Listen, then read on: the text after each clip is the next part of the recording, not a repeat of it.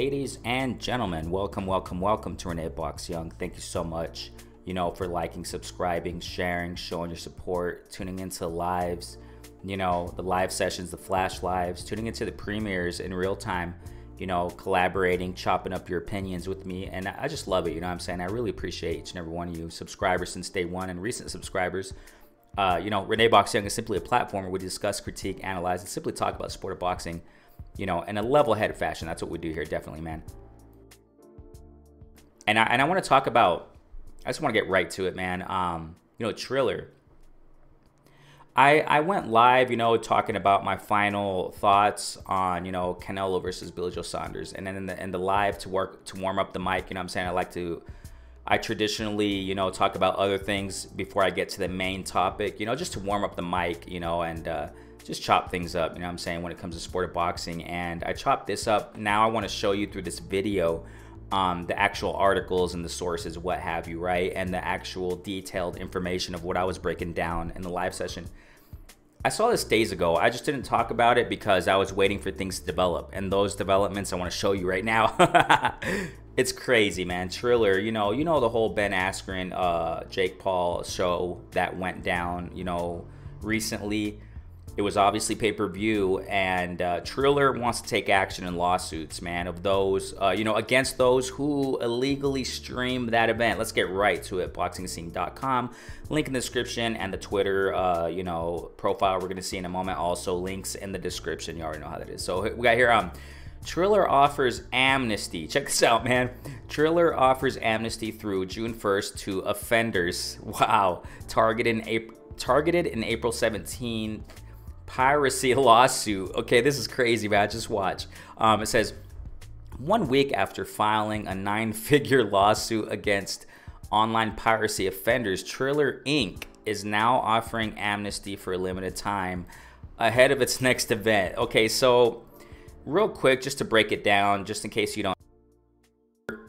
Sorry about that. Triller is, It's a platform. It's kind of like TikTok or what have you. A social media platform. Just say it that briefly, summarizing it. Social media type of platform that's been around way before boxing. These boxing events that they're throwing. They're using boxing as, a marketing strategy to pull in more clients to Triller, to use Triller and to utilize their service and product, right? Which is, kind of like TikTok, something like that. I really don't care about it, but, whatever. But I talk about it because it's about boxing and the events have been thrown, and some boxing events that they have thrown in their shows. For example, Pro Grace versus Red Catch, I saw, I saw some of the undercard fights in the Roy Jones versus Mike Tyson event, Baudu Jack, a couple of other fights that were interesting to see there. Pro fights, not that other fluff stuff that they're doing in Triller. But so I watch it a little bit, but not all the show. It's just too much of my time to waste watching all the show, the concerts and stuff like that, but it's just not my thing. But, as far as their actual product, Triller, I can care less about it, But so, they use boxing to pull in clients. That's what I'm saying here. So that's, general introduction on what Triller is. So I'm sure a lot of you guys know about it already, but so they're offering amnesty for a limited time ahead of its next event. I think they're talking about the next event being Teofimo versus Cambosos on June 5th, around that time, whatever, right? So this is crazy. Look, a 1-month clemency period has been granted by Triller to any parties who illegally streamed the April 17th Triller Fight Club pay-per-view event. Triller previously targeted 12 specific hosting sites and 100 unnamed parties in a massive lawsuit seeking damages in excess of $100 million. Wow, if I'm not mistaken, that's $100 million. Okay, I'm not the best with numbers, but wow, from more than 2 million viewers alleged to have pirated the aforementioned show. A website has been established allowing any such parties to pay the original retail price of $49.99 for the pay-per-view event. Offenders have until June 1st to pay in full on the piracy settlement website established by Fight TV. Okay, so that's where they can pay, which carried the original broadcast. So they're doing like, wow. Okay, so the question here is this: like, how are they gonna? We're gonna get to that in a moment. Okay, so how How are they going to track down those who illegally streamed the event? We're going to see that in a moment in the article, okay? And so they're giving a time period between now and June 1st so that those who illegally streamed the pay-per-view event, you know, so that they can pay up to $50. You know, these guys with suits, man, these Triller folk aren't playing games, apparently. The question is, how are they going to track all these guys down? How are they going to track all these kids or whoever, you know, people who were watching the event illegally streaming? How are they going to track them all down? So we're going to check that out right now. Okay, so we're going to continue reading here. It says here, VPN, okay, firewalls all have to comply and turn over, there we go, the actual, you see there? IP addresses of each person, wow, who stole the fight in Discovery. Matt St. Clair, head of piracy for Triller, declared in a statement issued Monday by the video sharing social network, "We will be able to identify each and every person, VPN or not, each stream has a unique fingerprint embedded in the content." So that's how, you see what I'm saying? That's how they're going to track them down. So they're going to use, you know, they're going to ask these firewalls, VPN firewalls, to comply and turn over the IP addresses of each person that watched the event. So they got the head of piracy for Triller there, man. They got the head of piracy. They're organized. They're structured, man. Triller is you know, we got to make that clear. You know, Triller is not some little company. You know, they're established to established enterprise. So they got their people in position to work on behalf of this lawsuit. You know, of tracking down the illegal, you know, viewers, I guess we can say, right? The offenders. Man, this is some big stuff. It looks quite serious. Okay.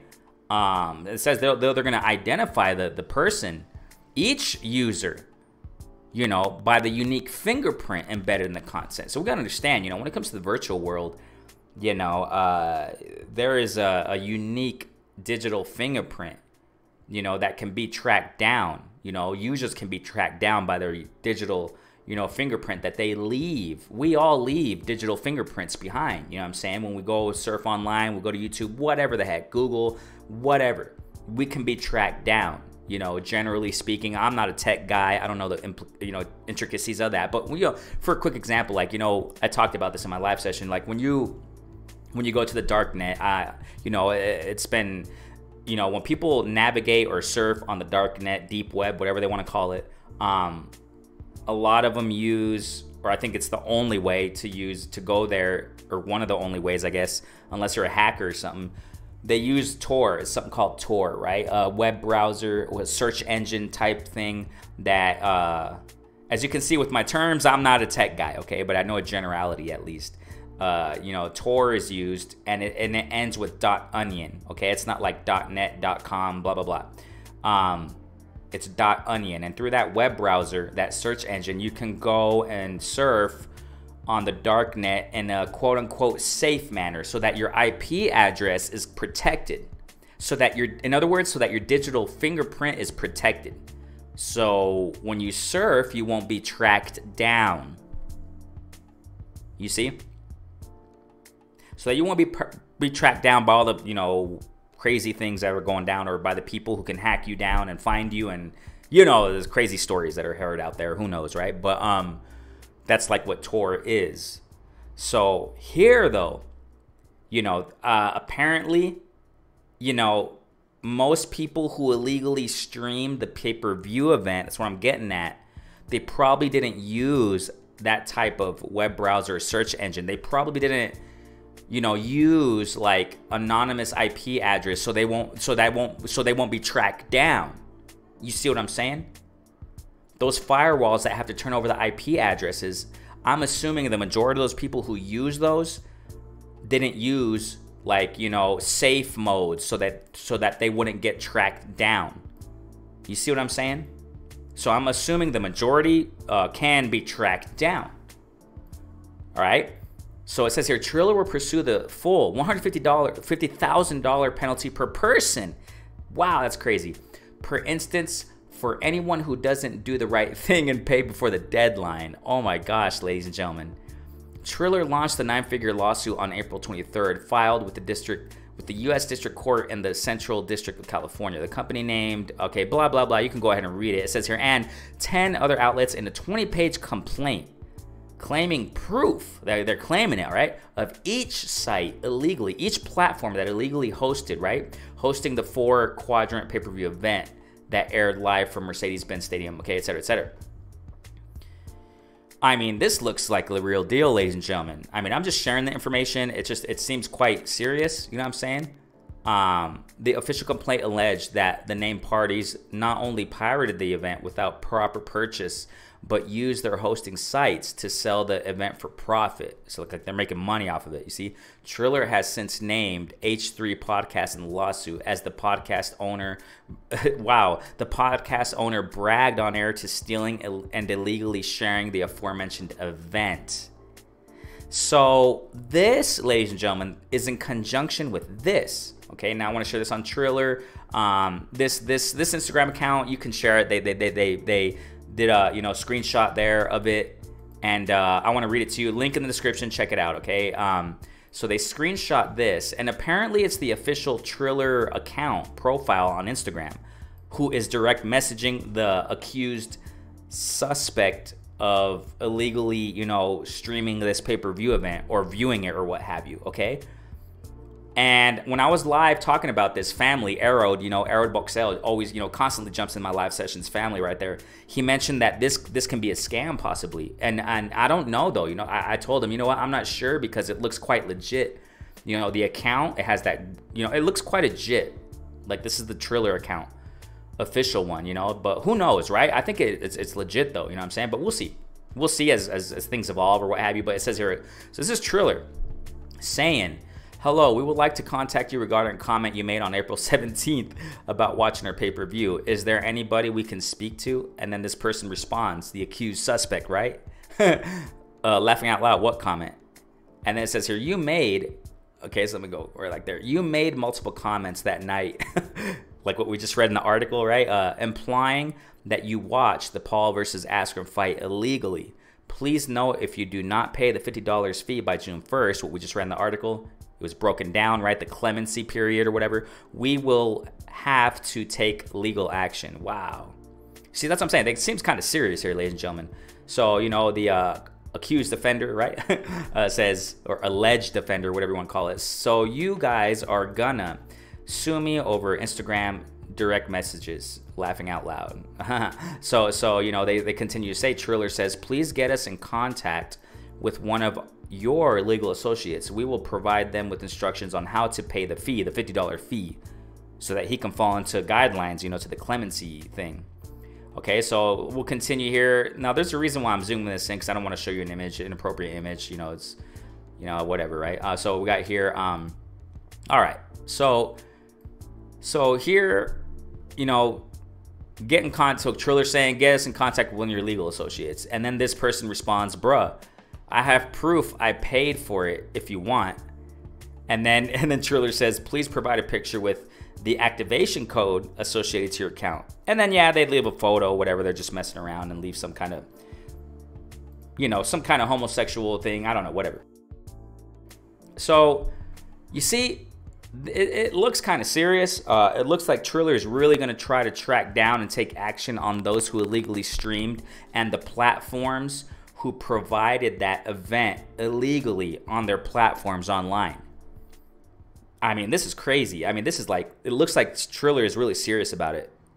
And according to them, they can track down, they're asking these platforms to give up the IP addresses of the viewers who watched that stream illegally. You actually think, ladies and gentlemen, that they're going to track down all these people? It's a touchy. It sounds quite complex and hard because in the digital world, and taking this to court, it's like, wow. I don't think I'm sure this has been done before, but this is huge. Because imagine what this would mean for those who illegally stream pay-per-view events from here on out. Triller might be putting people as an example here, man. setting people as an example of those who illegally stream pay-per-view events online. I remember talking about this on the live session I was referring to, that, you know, when you talk about like recent examples, like, you know, Wilder, Tyson Fury, you know, those fights, if I'm not mistaken, I mean, I think it was the first one and the second. I don't know the figures exactly, but millions upon millions, ladies and gentlemen, illegally streamed that fight and saw it illegally. They didn't pay for the pay-per-view event. We're talking about millions, ladies and gentlemen. You know, I don't know how many people watched this, you know, Ben Askren versus Paul Jake, whatever that dude, Jake Paul, that fight. I don't know how many watched it illegally, streamed it, but I'm assuming it was a lot of people. According to Triller and their sources, whatever the heck, right? Sources out there saying that the event reached about 1.4, 1.5 million buys, pay-per-view buys, legitly. Imagine how much more watched it illegally. Imagine how many, I mean, there were so many freaking illegal viewers or streaming, whatever you want to call it, right? Streamers that watched Tyson Fury, the first and the rematch, millions, man, illegally streaming it. And didn't pay for it, unfortunately, right? I say unfortunately because imagine how much more money these warriors. Well, yeah, I know Fury. Yeah, I know it's controversial. A lot of people call him a cheat. Blah blah blah. Whatever. I don't get into that. But you know how much more money these fighters would have got. You know what I'm saying? Would have received in the purses and blah blah blah. Right? So if Triller, this is what I'm saying. If Triller follows through on this, man, and if people are really, they get these lawsuits, imagine, ladies and gentlemen, what this would mean for future events, man. Future pay-per-view events. Other companies and promotional companies would take this as an example and say, hey, we're gonna do the same thing. You know, it's maybe Top Rank pushing a pay-per-view event, Showtime or whatever. And if they find out people are streaming it illegally, they can possibly take action, man. Who knows how far this is gonna go? But that's why I'm talking about this, because this looks quite serious, man. And it's a trip, isn't it? It's a wow. Looks like Triller's serious, man. I'm definitely gonna keep a close eye on this and see how things develop and see if people are really taking to court or what have you, and being smacked with $150,000 fines, man. That's crazy. Crazy, ladies and gentlemen. And I think in the lawsuit also, man, it's jail time or something. I don't even know, but you can read the article, link in the description. You already know. But this is crazy stuff, man. Wow, really interesting, man. I don't know if this is the first time in history this has been done. Where, you know, like I said, how many pay-per-view events have been illegally streamed? Countless throughout the years. I never heard of something like this. Maybe it has happened. Go ahead and comment in the comment section. But I don't know about this. I mean, this is crazy. Wow. So Renee Boxyoung, man, thanks so much for liking, subscribing, sharing, showing your support, tuning into lives, you know, commenting in the comment sections of the videos, tuning into the premieres in real time. I appreciate each and every one of you. If there are new listeners, go ahead and subscribe, hit the notification bell so you know when I go live, man. Renee Boxyoung is simply a platform where we discuss, critique, analyze, simply talk about sport of boxing in a level-headed fashion. I really appreciate each and every one of you. Stay safe. Peace out, fam.